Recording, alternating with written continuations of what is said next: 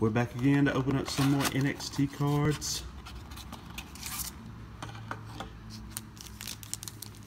I have heard some people out there that have been ordering these, trying to put together a set of the autos, and I wouldn't want to do that. I like this base set, and I'm working my way towards it. I know it's still got a long way to go, but we're getting some big names off the list tonight. That's what matters.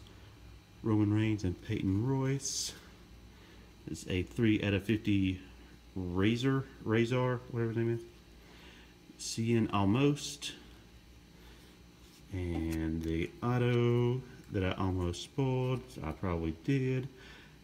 It's 31 out of 99. It's Bailey. That's not bad. Everybody likes a Bailey. See you guys in the next one.